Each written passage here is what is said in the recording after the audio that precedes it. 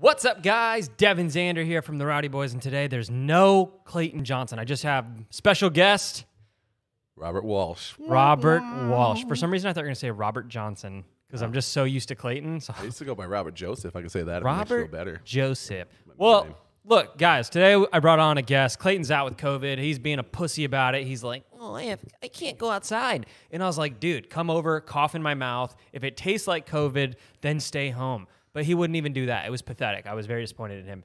But anyway, so we brought on a great copywriter here today, Mr. Robert Joseph Walsh, who's written for great people such as, and you know, like great people. We're talking about the best people in the world. I got a guy right next to me, Parker, and he just loves Donald Trump Jr. And Rob has written for him. He's written for Garrett White. And I don't know who, not Garrett White. I don't know why I said that. Sean Whalen. Sean Whalen. I don't know why I said Garrett White. Pat David's a good one. People like him a lot. I don't know like which ones you can't say because you have like NDAs or what, but feel free to listen to me when you want. That's cool. We can go with that. All right. We can go with that. And he's worked with bigger names too that you definitely know of, but you probably heard of some of those people as well.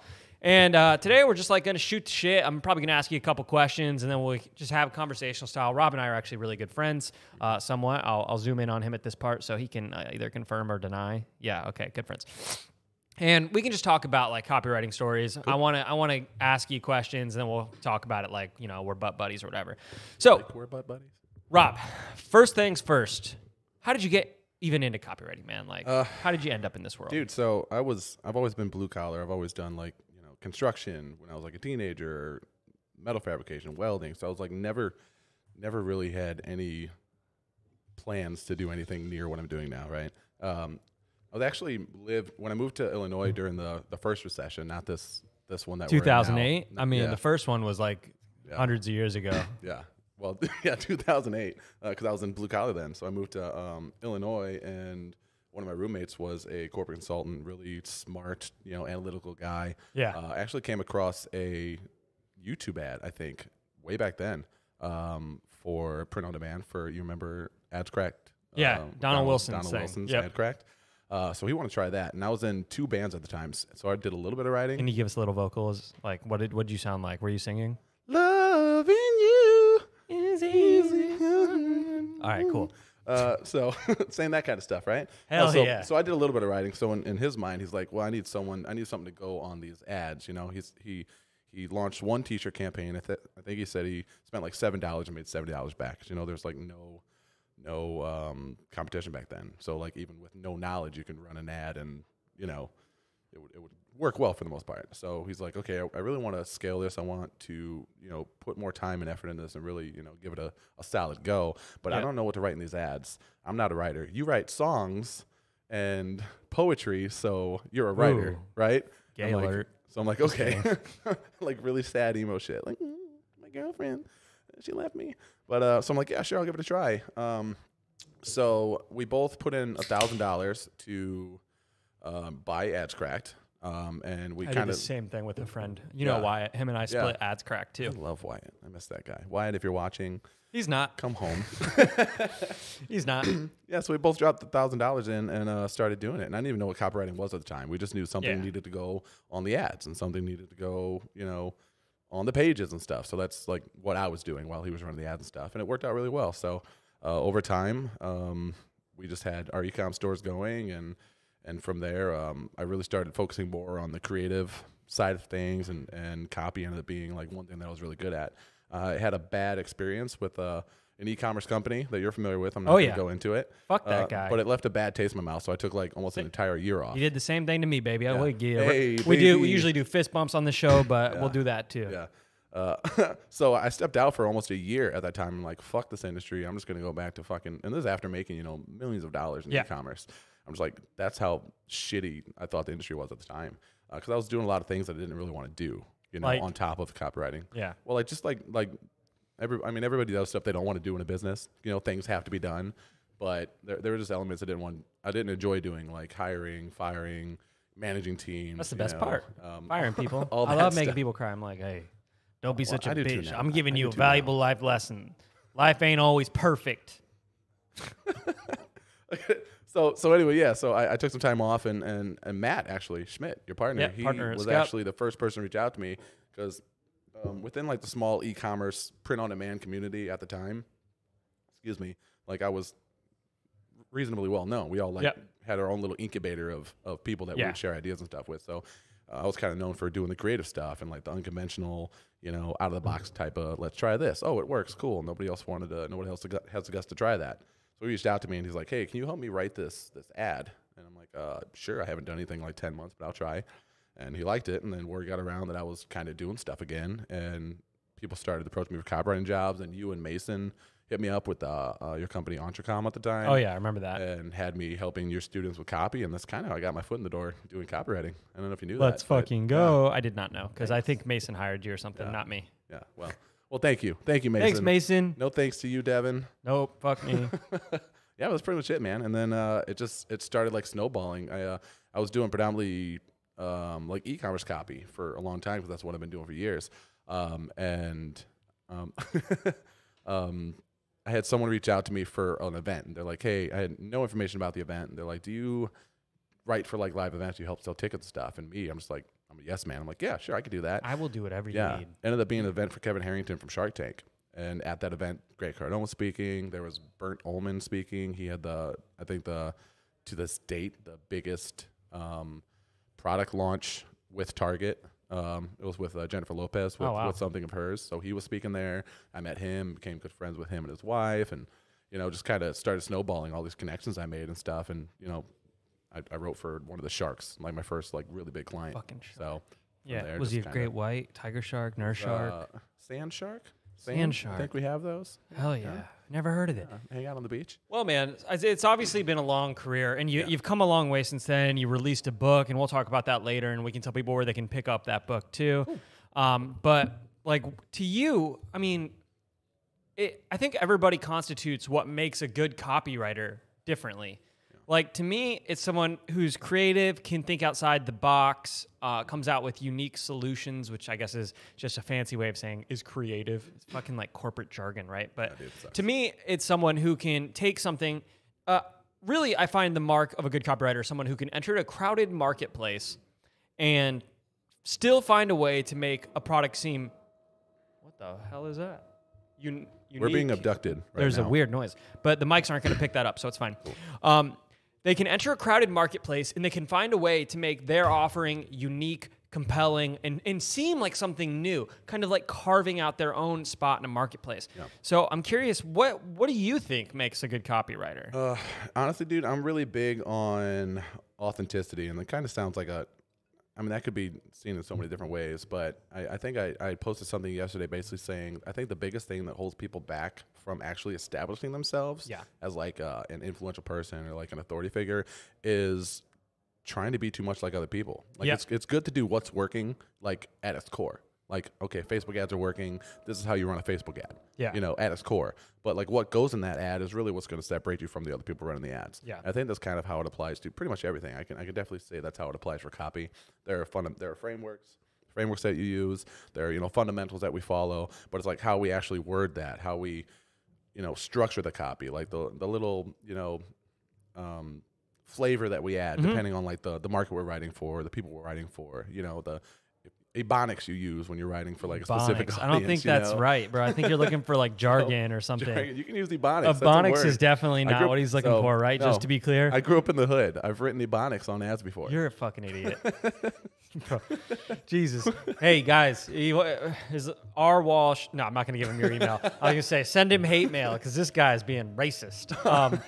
But, dude, no. It's slang, dude. You know what I mean? Like, slang that like applies to that specific audience. Jargon is the technical term for it. Jargon is But, dude, I think that you're right on, and I agree wholeheartedly, and I also think that this is why...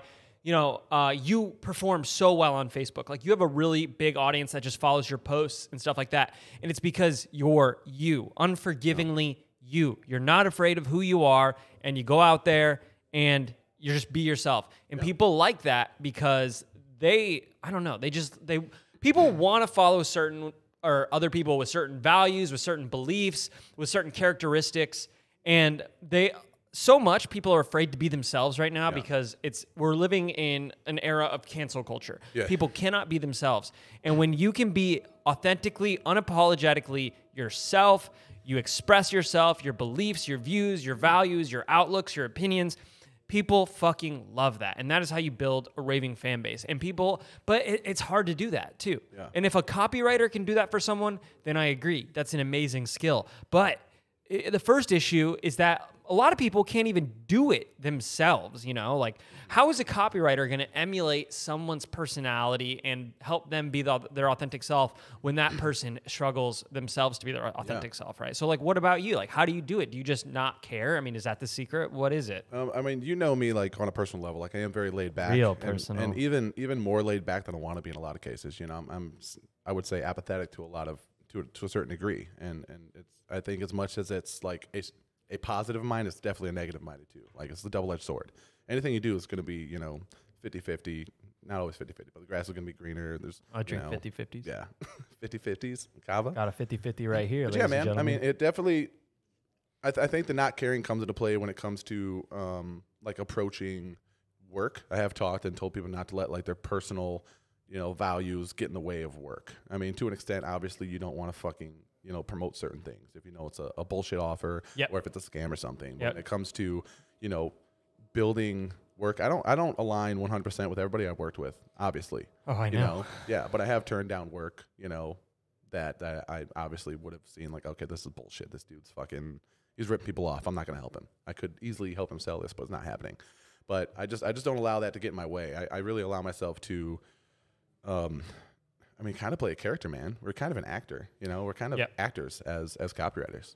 There's a book. I can't remember who wrote it, but there's a really good book on that. And it talks about how basketball players do that. Like, they're one person on the off the court, and then on the court they're just like a beast. And like they painted the example of Kobe Bryant. I can't remember what his name was. Black Mamba. Or Mamba. Black Mamba's the guy from Grassroots down the road. But, it's called the alter ego effect. That's what it's called. And it talks about how great performers have alter egos. So that way, when something happens, like in their personal life, like let's say you go through a breakup or a divorce or, you know, something happens in your family, right? It doesn't affect your work because when you get to work, it's like a flip switches. And now you're the Mamba or whatever. I'm probably fucking that up. I don't know. I don't watch basketball. Yeah, Beyonce has Sasha Fierce. A lot of people think that's her satanic alter ego for Illuminati ego. Yeah, it probably is. Yeah, probably Hannah Montana, Miley Cyrus, you know, whatever. For me, it's like I just pretend I'm my dog Brutus. I get around on all fours. I start licking shit. You eat pasta? I eat pasta. I actually did role play as my dog once and eat pasta. Well, no, guys. What I did was I put a hoodie on my dog, and then I stuck my arms through the hoodie, and then I fed him pasta with my hands. So and then I did a voiceover. You watched it yesterday. Okay, yeah. So, but no, I think that's interesting. And, you know, I've tried it before, but it's, to me, that also is like a little less authentic. You know, I don't know. I don't know the answer. There's a million different ways to skin a cat, honestly. So, you know, I'm not here, and I don't know about you. Maybe you are. But I'm not here to tell people what like works best or what's best. Sure. I'm here to share what has worked for me. Yeah, that's exactly what I've been doing. That's what my whole book is about. Just like I pretty much just reverse engineered my entire process. A little closer to the mic. Sorry. We'll do you some good. I'm new to this. Yeah. I'm pretty much like my book is just me reverse engineering my whole process and like trying to figure out. And then I'm like, oh, I'm going to share this with people. You know? Yeah. And let's get to the book in a sec. I do want to talk about it, but I want to get some more stories first because I like to save. I know you weren't trying to promote it or anything. I say that for the end.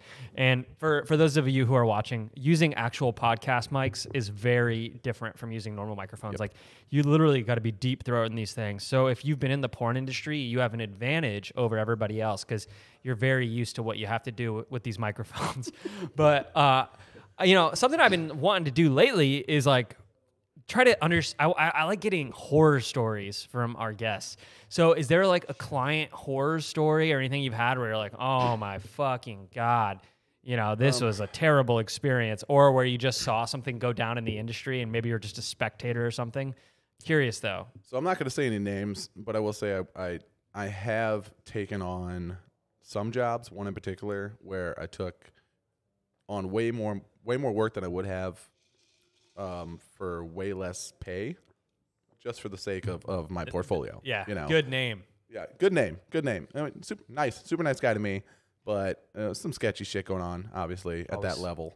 There's just going to be, and I mean, I definitely lowered myself, I think. Like, I put up with way more than I would have for way longer just for the sake of some stability. Yeah. Right? I was moving to a new state. COVID was going on. St. Pete represent. Yeah, I was a little worrisome, Like, I had lost some clients because people were, like, panicking. COVID was going fucking nuts. Yep. So I'm like, all right, I'll fucking do this. They, offered me a long contract to work with them. I'll do it. But I will say it was very hard to get back out of that because I was comfortable. It was super easy to like slip into it, man. It was so easy. Even after running multiple businesses, having a successful copywriting agency on my own, kind of stepping back into actually my first corporate like job, I would say. Yeah. After it was very fucking easy to stay there, dude. Even though like I was living like obviously not making anywhere near as much money as I was on my own. I kind of justified it because it was consistent. But I will say, like, as soon as it finally like snapped and I'm like, okay, I'm fucking over this. I mean, one of the reasons I stopped working with them was because I started working on my shit more and I just was kind of over it. I'm just like, I remember that. Like, you were working during the day, working on your book at night. This guy was hustling. And then I think you had a girlfriend at the time too. Yeah. You're hanging out with her. So it's like, you're just blowing full steam everywhere. A lot, man. And I'm just like, I can't fucking do this anymore, dude. I think what you're saying is so important for people to understand though, because I've learned this multiple times, and it's not just work, complacency is a killer, and it's in everything. Why do you think people stay? Like, what you just said is what people in abusive relationships say. Yeah. You know what I'm saying? Like, it was just so easy to stay, right? Yeah. And you have a house, you have a car, you have, a bed to sleep in, but you get your ass beat. But, dude, like, here's the thing. People are too afraid these days to be uncomfortable. Yeah. If you live a life that is only comfort, then what you're doing is getting nowhere near your maximum potential. Yeah. Because your maximum potential is outside your comfort zone. Okay? So if you ever want to do anything great, and it could even be like, just think about this. People are scared to go say hey to a fucking guy or a girl out at the bar or club. Yeah. Like, dude, happiness is when you start doing things that make you uncomfortable because you don't want to be at the fucking end thinking, like, God, I wish I would have just taken that fucking chance. Yeah, dude. Because you're going to fucking die no matter what. You're going to hit the end. Nothing happens. Oh, your ego's hurt. I'm so sorry. Let me get a Band-Aid. Wait, they don't make them for ego. Shut the fuck up and try again. Jesus Christ. And it's crazy too because I made more money in the 3 months following that client than the year I made working there because I was like in panic mode. I'm like, oh shit, I need to fucking hustle. That shit works. I need to do shit. I had a goal and I fucking blew that goal out of the water. And now I'm like just chilling. I got a lot of shit done. But when you're real uncomfortable that, dude, it really pushes you. I remember back in like I think it was 2016 when I was working with aforementioned terrible business partner that you also had. Word up. But after I quit working with them, I stopped making money for a bit because obviously I quit my gig. And I was making like $100,000 a week back then, so I was like, "Yo, I'm fucking balling." I remember you wearing the Louis V T-shirts. Yeah, I bought a bunch of those, and I put on so much weight then that none of them fit like real quick. Shit. Like I bought them, and I swear to God, I must have been putting on like 10 pounds a month. Like fuck, man. They stopped fitting real quick, bro. You remember I blew up like a balloon, dude. That was quick. Pretty big. And that's just like that's a topic for another day, but. I was spending money like I still had it, and essentially I spent, had to be like over $500,000 in a few months or something. Yeah. Not like a few months, but like 8 months. And I like you were there. I took you, I was like, hey Rob, I'm going to go courtside to the Bulls game. You want to go? And I just bought you a fucking courtside ticket. Yeah. And then I bought us a hotel that night and I brought all the boys out to the game. I think I brought like 5 people to the game that night, Tony, or 4 or 5. Tony and Wyatt. Tony, like Wyatt, Kelsey, and you. And I just bought everybody tickets. And I was doing shit like that all the time. And eventually, I ran out of money. And I backed myself into a corner where I had like $12,000 left. Yep. And I moved into the building. That's actually, we're in a new office, by the way, if you couldn't tell. And the fucking podcast setup is complete garbage. It looks terrible. Like, I hope it looks okay, but there's like wires fucking crisscross. Rob can't back his chair up or he'll fucking knock over a camera. But I moved into a building like right behind here, and I was like, damn, I got like no money left. And I got an office actually in the same building right beneath where we are. And I was like, dude, I just got to hustle, man. And I built a brand from zero to like $0, zero revenue. I think this was Smart Apps back then. And I think we were like negative $3,000 a month because we had engineers and stuff. I just fucking sat downstairs and I came up with a plan.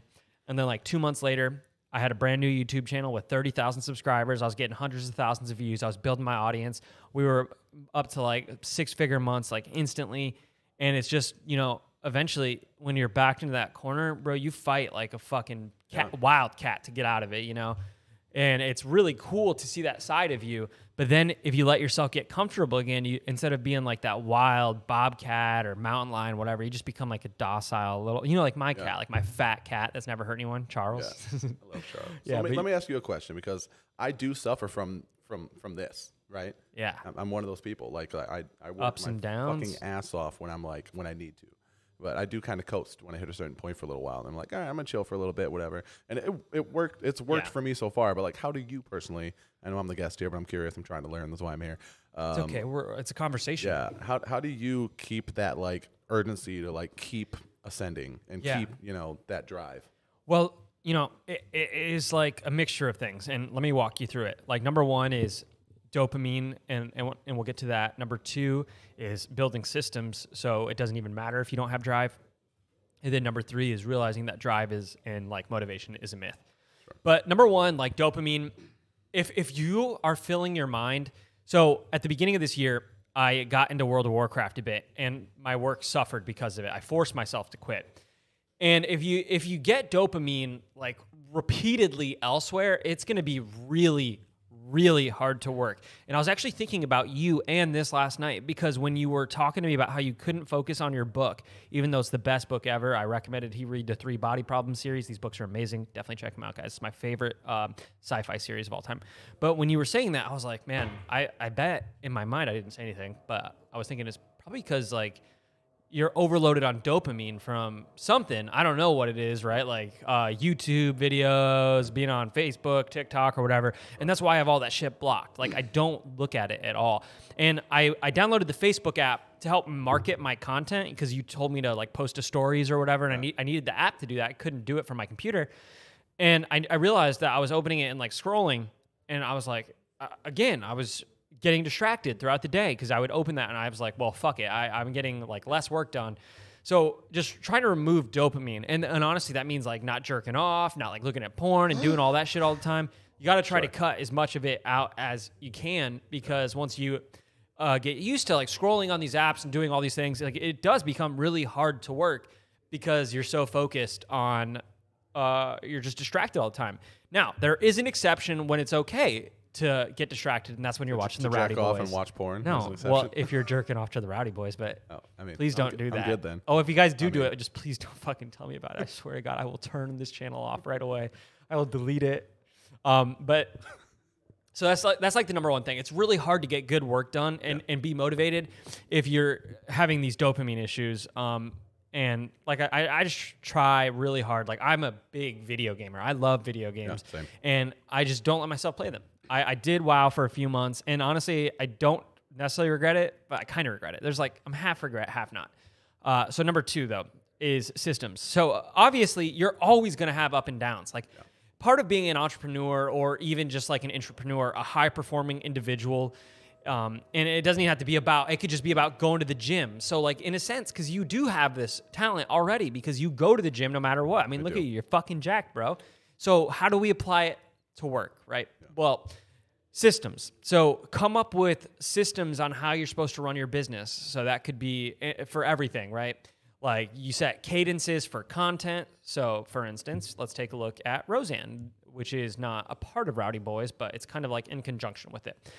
At Roseanne, every Tuesday, we have a blog post that's released. Every Thursday, we have a Rowdy Boys episode that's released. Every Friday, we have a Roseanne YouTube video that's released. Parker's laughing. And we could take a look at other things. Like we just set up systems for our employees. We know what our employees need to do, and they go out there and get shit done. And that's why, like, when people make a lot of money in their business, they'll go out and they'll blow it on stuff, right? In reality, what we should be doing is blowing it on employees, so that we can continue to make that much money and then go buy stuff with the money that's being generated by our employees. But yeah, I mean, I'm probably explaining this very poorly, but what I have in mind at this part 2 here is just that it's so valuable to have employees that know how your business works, that know how to talk like you, how to do work like you. Like I have a really great marketing team at Scup. We got 2 writers now, Mladen and Mom Chill. These guys are amazing. Dope. And they've made my life so much easier, where I just need to now architect and come up with the ideas of what's going on. And I know they'll get it done. So that means, honestly, like if I didn't want to go to work that week, it wouldn't matter. Everything would still be done, you know? And that should help people see. Like, I know some people, and I doubt you think this way, but I know a lot of people just view employees as like an expense. Yeah. And I'm like, yeah, they cost money. And then they multiply my money, it compounds. Mm-hmm. The whole point of an employee is to make more money than you're paying them. And if they're generating that, it frees you up to do higher leverage tasks, right? So while they're busy working on the copy, I can go out and find things that have true leverage, where if I pull that lever, it lifts a big rock, which makes me a lot of money. You know what I'm saying? You capitalist pig. I'm not. I mean, dude, look, I'll tell you what, guys. I take care of my employees better than most people do, and our copywriters even get a percentage of sales they generate. Yeah. Actually, I was a copywriter for you at one point. Remember, we were just talking about it. It was very nice. Yeah, it was probably highly sexual. Probably the most arousing job you've ever had. You see me at work every day. You see these huge fucking muscles. You're probably, I just hit myself in the face. But yeah, so just trying to get systems. And it doesn't even, if you don't have employees, just have systems for yourself. So when you come in, you just know exactly what to do. And then also, something that's underrated is just planning ahead. Yeah. Like we have at Scup, we have all our work done on the marketing team for the next month, which is, I'm upset about that. I think we should have a few months done, but we're working on it. We're getting better. We just got, like I said, Mladen in. He's our new copy chief and he's crushing. But he's helping me assign work out a lot, tasks, and it's allowing us to plan ahead. And when you have everything planned ahead, you know exactly what you need to work on. Because with a lot of lower level entrepreneurs, a lot of the issue is like, they're like, man, I don't know what to work on today. And even you say this to me, right? Yeah. So, you know, sometimes when you do have that burst of inspiration or that moment where you really feel like getting a lot done, take that time and plan out like a few months, you know? And then you just know what to do. And that's also why setting goals that are, what is it called? Numerical goals, quantitative. When you set quantitative goals and you reverse engineer them, that also gives you a lot of insight in what to do. So if you set a goal for a quarter and it's like, I want to generate 1,000 leads. All right, to generate 1,000 leads, that means I need to do X, Y, and Z, which would be like, do this many pieces of content, spend this much money on ads, and create this many lead magnets or something like that, right? It's just creating clarity and systems around what you want to do. All right, the third part was just like fucking doing it no matter what, because motivation and like drive, all these things, well, drive maybe not necessarily, but they're missed. Like we can't rely on them to allow us to get things done. Just think about it, dude. Why do you go to the gym? Because it's what you do, right? It's not because you want to. It's not because of this. It's just like at this point, it's just a part of your life. It's a part of your identity. Exactly. Yeah. And that's what we need to try to do with work. And dude, I'm like still bad at it. We have had super productive past few weeks at work. And then ever since Saturday, like this past Saturday, since we were moving and I was prepping for this, dude, like I've been off. You know, I haven't been doing as well. But certain things I know I need to do because we built systems around it. So like the content, I'm here, I'm doing it. I released my blog post. I did everything I need to do with the marketing team. My Rowdy Boys episode will be dropped tomorrow. I will have a YouTube video out on Friday. And typically that's Clayton's job, but Clayton's not here, so someone has to do it, you know. Yeah. It's like whether or not we want to do it, we do it anyways because we're men. And I'm not saying women can't do it either, but and then they can, and I think they should. But me, I view myself as a man that takes care of his family, which means that I need to get up and fucking do it whether I want to or not. Yeah. And my wife doesn't need me to take care of her, but I want to fucking do it anyways because I want to be there for her and I want her to never worry about anything. I don't want my kids to ever worry about anything, but I'm going to try to make their life hard anyways because I think that like builds grit, it builds perseverance, it builds a good will, strong person, strong individual. And Make like you fucking jacked. Yeah, you're gonna help my kids get jacked. Obviously, I can't help them do it. I'm like a fucking toothpick, but at least I'm not Parker. You know what I'm saying, ladies and gentlemen? I don't know if he heard me. Hey, Parker, can you pull up that video? Jamie, can you pull that video up for us? Hey, Jamie. Okay.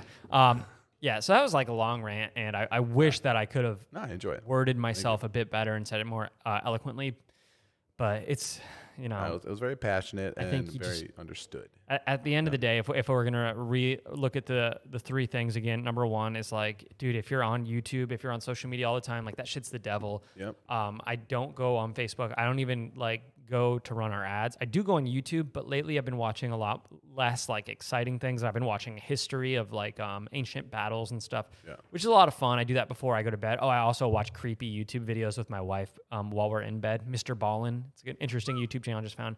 Number two, build systems, hire employees. That way your business works without you. You should still be in it because you can do higher leverage tasks and you can mastermind. But when you have employees there to work, it doesn't matter if you don't feel like doing things because they'll still be there. That being said, as a leader, people will work off based, like you set the cadence, you set the tone. So if they see you crushing it, they'll crush it. And if they see you being kind of lazy, they'll probably be kind of lazy too. But it is entirely possible for you to be kind of lazy, but still crack the fucking whip. You know what I'm saying? Sure. And then point number three is like, just fucking do it, dude. Like no one's going to save you. Like I was telling you last night, man, or maybe I wasn't telling you, maybe I was telling Steven, I can't remember, but I think it was you. And I was like, dude, we got a window and it's fucking closing. Mm-hmm. Eventually the whole internet will be different. The way everything works, the way that we operate our businesses, it's going to be different. We might be living in a fucking metaverse and you and I will have no skills that are usable there. And there will be no opportunity for us there. Windows closing, we need to take advantage of it while we still can. So that's like my 3 points. I like it. Are you aroused? Viewer, look at me. I'm going to zoom in myself. Oh, shit, you guys can see Parker now. Parker, wave. Wave, Parker. Just wave at him. Okay, there you go. Here, Parker's I'll get rid of you. Devin's Mormon twin. Yeah. Oh, he's the anti-Devin. Devin's the shadow version He's of Parker. Like the slightly less handsome version of me. Maybe a lot less handsome. I don't know. Just okay. We look like brothers. Yeah. So okay, that's all cool. That's all well. Yep. Okay. So I think you were talking about some interesting things earlier when you were talking about how you got started. Something about a recession. I can't remember exactly what you said because we talked about a lot. Yeah. But yeah, you got laid off during the recession and. Now, I'm curious what you think, whether or not, Biden's administration redefines what a recession is. Clearly, we're in a fucking economic downturn of some kind, all right? Shit is way too expensive. Gas is leveling out. That's cool. I don't pay for gas anyways because I have a Tesla, which is probably worse for the environment than a gas car is, to be honest. But where do you see the market going? I mean, this is interesting because usually I'm talking to like business owners. You as a service provider and consultant for businesses, like, what do you think, man? What's going on let's look at it at two levels. Let's look at it at the macro level, like the industry as a whole, and then the micro level with copywriting services and marketing consulting. So what do you think's going on? So I'm not really big on really following economics and politics and all that stuff. It's one of those things that I've never really spent a lot of time focusing on, even though I should to some level, and I do to some level. Maybe, but it's never been in really my wheelhouse, right? So I will say anything that I say about this is probably coming from a more hopeful place than like a really knowledgeable place. But my hopes are that Biden gets kicked out. One. Just kidding. not really looking forward to who takes his place though. Kamala? No. Kamala Harris. All right. Sorry to interrupt you. Yeah, keep going. Yeah, but I do think that business ops stuff will hopefully. I think it will, and also hopefully kind of take off a little bit because I think people are going to be looking for more opportunities to create more income. And that's entirely possible. And that's kind of where I'm taking my business right now, more biz ops stuff, because I generally do want to help people. And I think there's a good opportunity to kind of help people, find their footing and find something, at least now in how the market is, before we're all living in the metaverse. Fuck that shit. Before that window closes. You kill me before you put me in a fucking metaverse, man. I think it's a good opportunity for people to learn, and I think more people are going to want to learn. Well, because that's kind of what got me to do it. I was like, I need to figure some shit out. I keep fucking losing my jobs. You know, Yeah. I'm like fucking 26 years old, I think, 26, 27 years old, and I keep getting kicked out. And literally right now I'm living on a friend's fucking air mattress. Not right you know? now, but Not right in now. the past. Yeah. Right now. I'm living Right my, now he's living in his i8 because he li- can't afford his house because he bought that sick I'm ass living car. on my I'm just own. kidding. I'm living on my own air mattress, guys. Okay, it's more comfortable than my bed. But yeah, so I think that more people are gonna want to kind of get into the digital marketing space. Like I think the first recession, and well, not recession, but like COVID. I think COVID really Massive. accelerated e-commerce and digital marketing. Oh yeah. And all that stuff. I think it 100% was agree. inevitable, but I think it like jump started it. You know, and I think this recession is probably going to do that for more online businesses. You know, more people. Because, I mean, people don't have the money, and I don't think they're going to have the confidence to start brick and mortar businesses. So I think whatever they do is It's too expensive, man. I've looked into it. I want to start a couple brick and mortar businesses, but at this time, it's like I could literally, like, I want to open a coffee shop, right? It's going to cost me hundreds of thousands of dollars because I have to get a space, I have to rent one or buy one, okay? Then I have to do construction, I have to buy equipment, I have to hire staff, I have to train staff, I need, like, all this insurance. Then you have payroll, which is filled with taxes and all kinds of stuff. So it's like I could do that, right? Or I could just go, I'm looking at making strategic acquisitions in the e-commerce space right now. I'm trying to buy a Magic X competitor.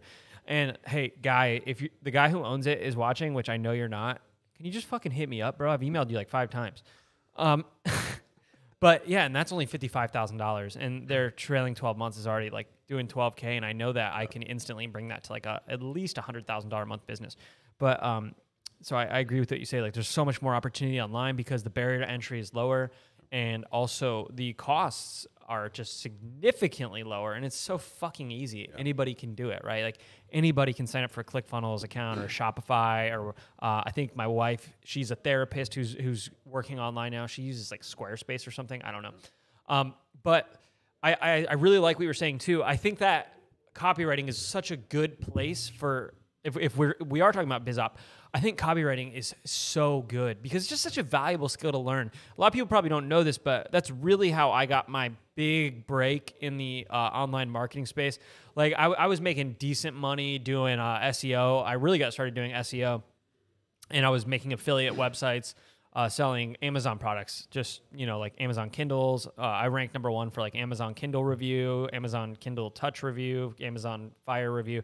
And I'd be like making like $10,000 a month doing that stuff. But when I started making like really good money, it's because I learned copywriting, and then I did something similar to what you're doing. I was a copywriting consultant, copywriter for hire, but I wrote for product launches on like JVZoo, ClickBank, Warrior Plus, stuff like that. And then I would take 50% of revenue generated because I also did affiliate management, stuff like that. But long-winded, but I still think it's just so powerful to have that skill because it's like, dude, every single business out there should have a copywriter. Yep. It's not like one of those nice to have things. Most business owners are terrible writers.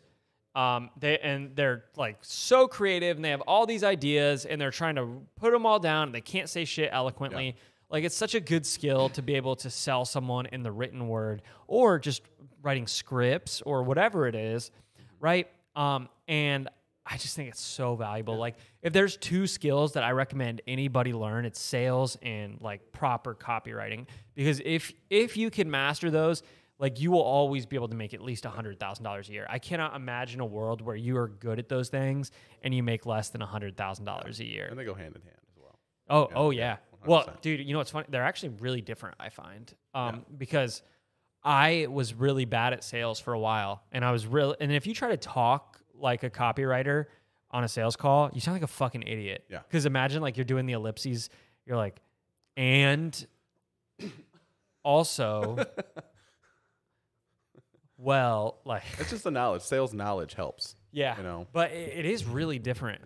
Actually, I think that the skills do go hand in hand and they're complementary, and if you master them both, but I would not expect the skills to cross over. Yeah, I wouldn't want like one of Cardone sales guys, writing my VSL. And, they probably wouldn't want me on the sales call. Yeah, they're probably it's but I do think that it'll be interesting. We'll see what happens, And I agree. I think that we'll see a boom.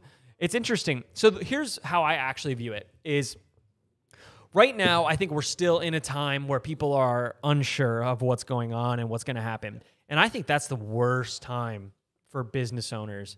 And by the way, I know that stats are down for like Shopify at least. So, we deal with Shopify stores, and we've been on their theme store for multiple years, and it's just organic sales.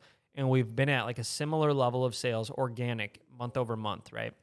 And these past 2 or 3 months since like we started really feeling economic pressure here in the USA, theme sales are just down like 50%. Shopify laid off 10% of their staff. So it's like, I can tell that there's a little bit less interest in the e-commerce world right now. And I think it's just because we're in an uncertain time. If once it's out, like, okay, this is as bad as it gets, people will start spending money again. But people really hold on to their wallet when they're uncertain, because they're like, is it going to be bad? Well, how bad is it going to be? And like, am I going to need to save money? I don't know what to do. I'm not sure what's going to happen. And people automatically assume like worst case scenario, the world's on fire, the world's burning, I'm not going to be able to fucking afford food and shit like that.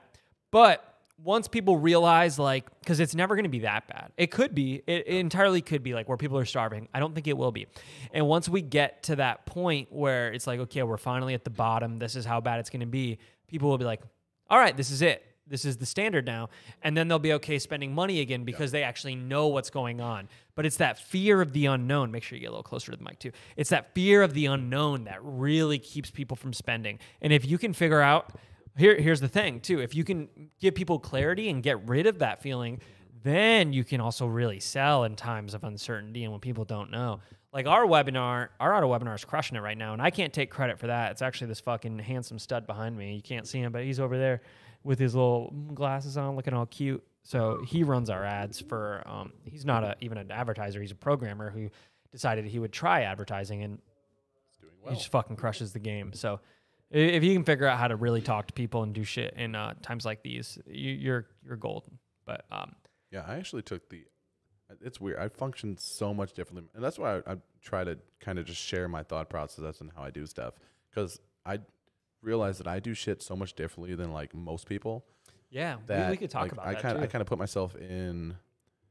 I make shit harder for myself in order to make myself like push through it. You know what I mean? Like shit started kind of going downhill and uncertainty. That's what we're talking about, bro. And I bought a goddamn supercar when I had no idea what was going to happen. Woo, baby. Yeah, so to motivate me, like I'm going to keep this fucking car. I have to fucking get my hands back in the dirt and do this shit. I have to like. I guess it's kind of like setting a goal, keeping my fucking car in my house. Setting the fire under your ass, baby. Yeah, that's it. Well, I was thinking about that too. It's like, you could look at it two ways. You could look at like, oh, buying a car right now is a dumb decision. Or you could look at it as, oh, it's a good decision because now I'm going to work extra fucking hard because I got this baby that I know I want to keep. You know what I'm saying? Sick. It's just the way you have to look at it, right? Like, life is all about perspective. Nothing's inherently good or bad. There's only opinions, right? So let's talk about your copy process, though. I think, we get... Jesus Christ, man. What's going on? Like, we're hiccuping and coughing and shit. But it's a dusty new office. Oh, yeah, it is pretty dusty in here. That's probably what it is. So we got a lot of marketers who watch this, I would assume. And, so you have like a different copywriting process than most. And you do a little less research. At least that's what you told me. I mean, walk me through it. Like, what is if you are taking on a new client and let's say you took on a company here in our city. Can I say the name of them? Yeah. Okay, so you just took on the Hoth as a client, really big SEO company. They're ultra successful, probably one of the biggest SEO agencies in the entire world. You came on and, you increased their email revenue. Like, what was that whole process like, from being brought on to increasing their email revenue? Short answer, I simplified it. Because I wanted to do more B2C. So looking at their stuff, they do a lot of content-heavy writing, do a lot of content marketing, do a lot of blogs. They have like over 600 content writers. Oh, yeah, they do. Massive fucking team, right? Kicking out so much stuff every day. But their emails were really worded like their articles. Like they were very like informative, more content emails. Yeah. They were trying to sell products based like surrounding very long like content emails. Kind of talking more about the process than the offer. The process and the product, Yeah. And if you're not a copywriter, then you may not know this, but if you are a copywriter, you know that different forms of copy need different types of copy. You know, content writing, an article is going to be different than a sales email. Yeah. A VSL is going to be different from a Facebook ad. Yeah. You know, like there's just these things you learn how to kind of approach them, like kind of what length they should kind of be for like an email based the on tone, the hooks, exactly. like all these different things. Yeah. So all of mine are pretty stupid simple. I think the longer I write copy, the more I sound like a caveman. Me, you, me sell, you buy. Yeah, you leg broke. You say no, me smash. Yeah, that's Buy exactly it, now. man. A little more eloquent, but yeah, just I'm getting more simple, and I am doing a lot of testing too, like the simple stuff. If it doesn't work as well with one client, I'll make it a little more fancier, like it needs to be. But yeah, with them, it was like just making it more conversational, making it more, if it's coming showing from the a business, person. yeah.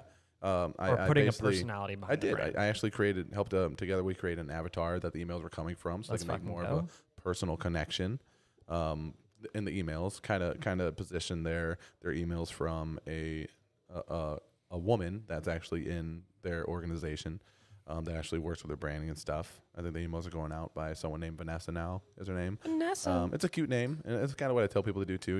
If it's, I feel like from what I've learned, she's cute. Writing emails and stuff. Women are going to be comfortable talking to another woman. Men are going to be more prone to reply to a woman, you know, because we're fucking dudes. We have fucking hard-ons, right? So we just want to, Vanessa sounds cute. Neat touch. Yeah. So little things like that, getting them to reply to emails, keep their open rates, the delivery better. Yeah. Just kind of playing with their emotions a little bit to kind of make them interact with the emails, so they hit the inbox more, and then within the emails, that's kind big. of making the emails that go out just more personal and letting them know, kind of positioning the person they're getting the emails from as like a personal assistant of theirs, kind of like, if you need anything, hit me up here.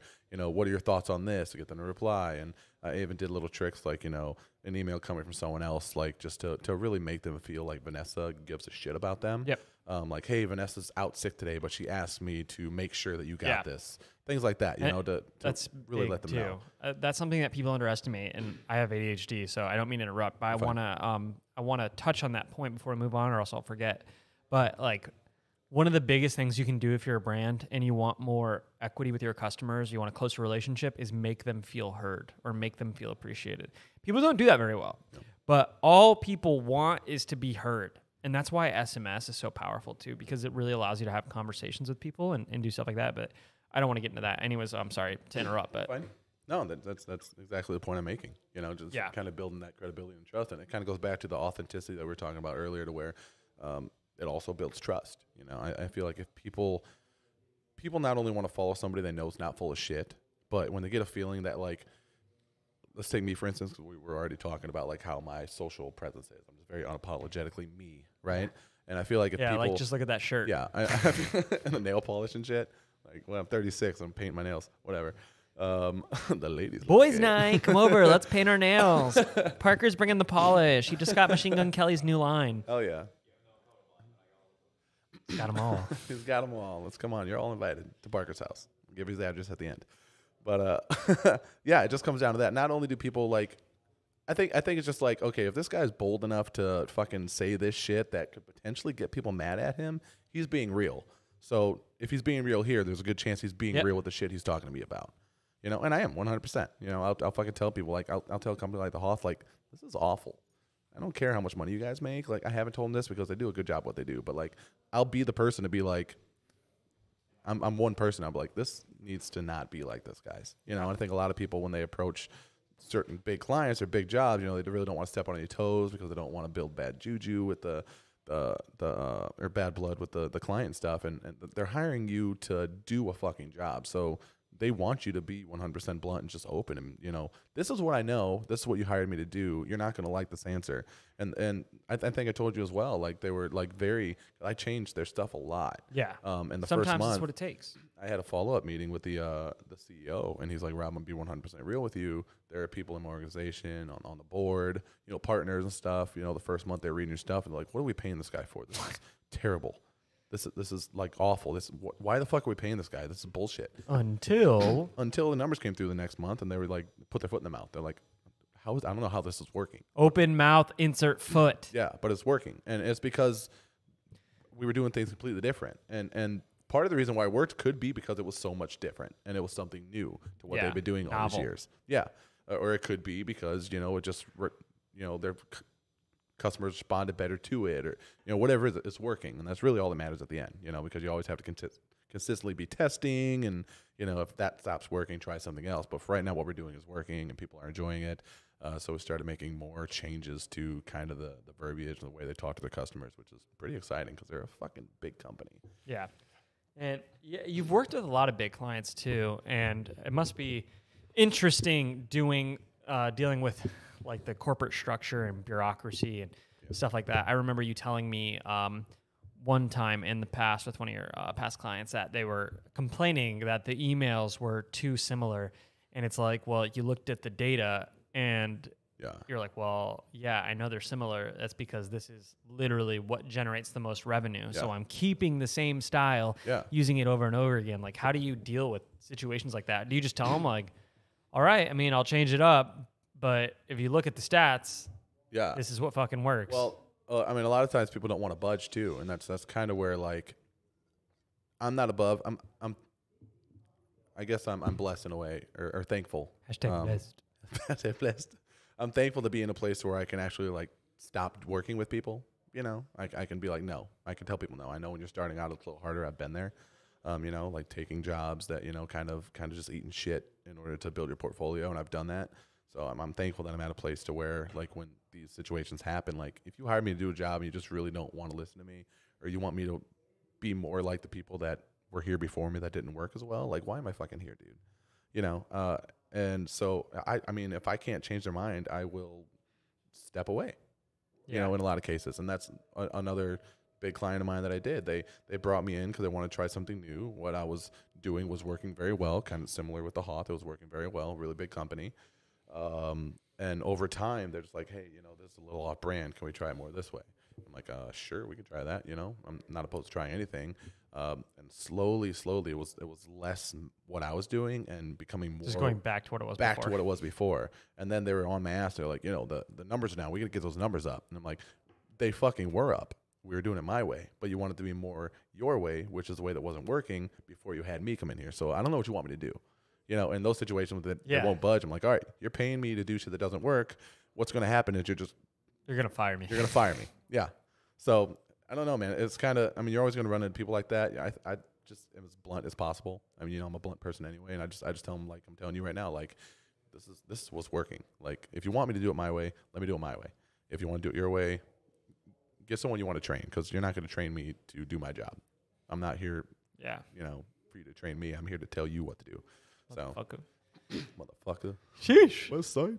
All right, bro. Well, I think we covered a good bit today. Now, if the people want to learn more from you, where can they go? I know you got a book, you got social media profiles, you got opt-in somewhere. All right, so my Instagram is mainly just pictures of my car and me modeling underwear. So true. So if you want to see that, you can look me up on Instagram. It's at lucid.rob. If you want to be a little more involved in kind of like just how I... tell people about Copypunks. Oh, Copypunks, yeah. So Copypunks is a business I'm starting. It's a new LLC that I started this year. So I'm kind of moving everything into that. Yay! Exciting. But it's just really heavily branded on just kind of doing shit my way. I realized what works best for me, and the best work I do for my clients is when I'm doing shit my way. Just as much as they'll let me do. And for copywriters, those are the most fun jobs to do anyway, when they're just you like, get to express your creativity, because that's what you are. You're an artist. Yeah, so it's the best. So it's kind of what I'm trying to teach other copywriters to do, just really like harness their fucking themselves, to stand out, not only stand out, but like if you're writing something and you enjoy doing that job, you're going to do a better job. Yeah. Because if you're doing 100%. Something you don't enjoy, you're going to do the bare minimum to get it done and then move on to something you like doing. So that's what I try to do, and that's what I try to do in my work, and that's what I try to teach other people. So Copypunks is, as of right now, just a Facebook group. So look it up on Facebook. What's the name of the group? Just Copypunks. Copypunks, ladies and gentlemen. Search that shit. I also have a paid group where we do weekly calls with professionals. Just did one with my business partner last week, Matt Schmidt. Fucking awesome. Matt Schmidt, the biggest fucking dude on the planet, bigger than The Rock. He eats The Rock for breakfast. He eats literal rocks for breakfast. It's like the rock biter from the Neverending Story. But yeah, man. So CopyPunks, you can hit me up. Just search for me on Facebook. I have a bunch of links to That's my Robert opt-in. Walsh. Robert Walsh. There's 2 profiles though, yeah, just so you know. I believe it's Facebook.com/LucidRob2. 2. Yeah, the number 1 2 was taken. No, 1 is my business page that I never fucking use because it's trash and doesn't get reach. All right, and then the book. The book, yeah, it's on Amazon right now. I don't have a book funnel or anything. I don't have anything extra to sell you yet. But just search for The Lazy Copywriter's Guide to the Galaxy on Amazon. There's a Kindle and a physical copy there. It's kind of my unconventional approach to just kind of managing. So ruling the galaxy. To ruling the with galaxy with copywriting. And he was the #1 bestseller. He did pass $100 million offers by Alex Hormozi. Not there anymore, but you did pass him, and you get fucking respect because that man pushes a lot of books. Yeah, that's crazy, man. Yeah, that was pretty cool. So yeah, the book, check that out. Connect with me. I legitimately, I think a big thing that I do is I legitimately like meeting people. I legitimately like talking to people. And that's allowed me for advice on this before too. That's allowed me to build a lot of really great relationships. And even like years later, those relationships have turned into big jobs. Yeah. Trump Jr., I started working with him because of a very passive like interaction with somebody that's stuck in their head a year prior on Facebook. Yeah. You know? So just like being just like fucking a genuine person and like not just fucking sliding into people's DMs and trying to sell them shit. Like, you know, interact on their fucking post if it's like relevant to you, you know, like give them an honest fucking reply, an honest comment, you know, having great like genuine conversation with people. Just be a fucking good dude, and it goes a very long way because people can smell bullshit, especially in this industry. I smell it. Yeah, I mean, I know you could probably too. Like based on the first DM, you can tell if someone's going to pitch you. Oh yeah, I mean it's pretty obvious typically. Yeah. Hey, how are you, sir? Sir, how are you? Sir, baby. I'm not dear? saying there's anything wrong with being Indian, by the way, but Dear? I'd get a lot of shit like that. Dear.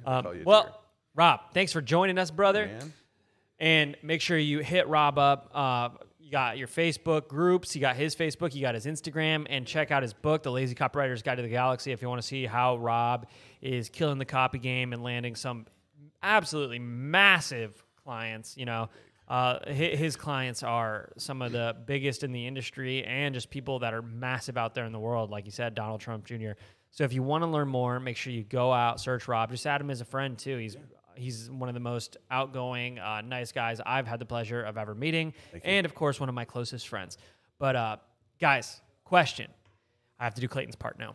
If you haven't yet liked, commented, and subscribed on YouTube, what are you doing? He does it so much better. He's got, like, some weird girly voice. Rowdy boys. Yeah, well, we'll get to that. I just wanted to but I'm waiting all day. if you're watching this on YouTube, make sure you like, comment, and subscribe. Ring the bell. If you're on Apple Podcasts, make sure that you subscribe and leave a 5-star review. And if you're on Spotify, just make sure that you subscribe. Rob, thanks for joining, man. Thanks for having me, dude. This was fun. Yeah, it was a great time. And for everyone else who's watching, don't forget, you can also go to rowdyboys.net, maybe .com. I think it's rowdyboys.net. Enter your email and subscribe. It looks like Rob really wants to say Rowdy Boys or something. I'll wait. It's fine. But yeah, so make sure you check that out. We'll see you guys on the next week. This has been Devin Zander with the great, I'm just trying, so you're saying Clayton, Robert Walsh, and we are the Rowdy Boys. Yes, well, we're half the Rowdy Boys and a guest whose shirt is very fucking rowdy, Rowdy boy. I will admit. So, guys, we will see you on the next episode. Thank you so much for watching and listening.